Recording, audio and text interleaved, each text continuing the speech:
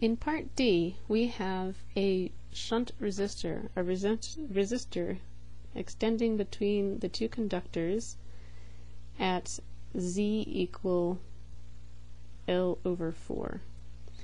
And we want to plot the voltage at Z equals 0 versus time for up to 0.5 microseconds. So in that amount of time, we're going to be able to see a reflection from this fault. And so we need to be able to calculate the reflection coefficient for the fault. Now I'm going to label this RF. RF is in parallel with Z0. And so in order to calculate the total reflection, we need the reflection coefficient for our LF, which is the reflection coefficient for the RF resistor in parallel with Z0. So first we have to calculate our LF, which is 1 over RF plus 1 over Z0. And this, if we plug in our numbers, is 1 over 5 plus 1 over 50, which is 4.55 ohms. Now we can obtain the reflection coefficient for the RF resistor in parallel with Z0. So we'll have RLF minus Z0 over RLF plus Z0. Plug in our numbers 4.55 and 50 for Z0, and we get minus 0.83. So at this point we can calculate, we already know V1 plus is 6 volts. V1 minus, and I'm going to put a comma F here because it's not a reflection from the load, it's a reflection from the fault location.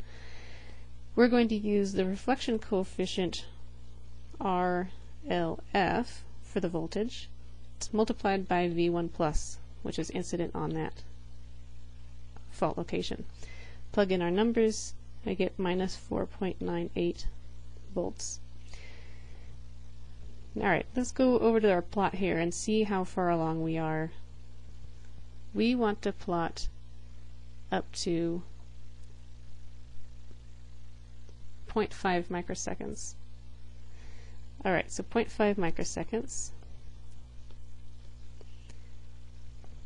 So we know we're going to see a value of V1 plus when the switch closes, because we're at the generator. And so right away we're going to see V1 plus. And then when are we going to see a voltage change? We're going to see a voltage change once this V1 plus wave has propagated to the fault and then back again. And that will take, that's capital T divided by 4 to get down to the fault, and T over 2 to get back to the generator side. So at 0.25 microseconds, or which is equal to T over 2, we are going to see a voltage change. And the voltage it's going to go to is V1 plus V1 minus F. And we're also going to see, at the moment it reaches the generator, we're going to see another reflection, and we're going to see V2 F plus.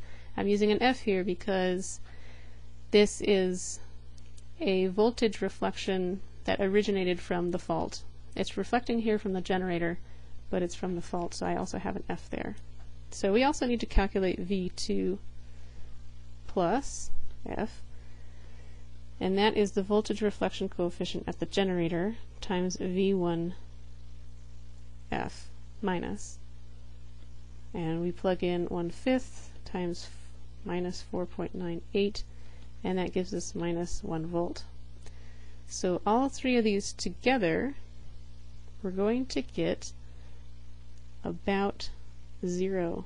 So right at 0.25 microseconds, it'll go to 0. And that is our plot.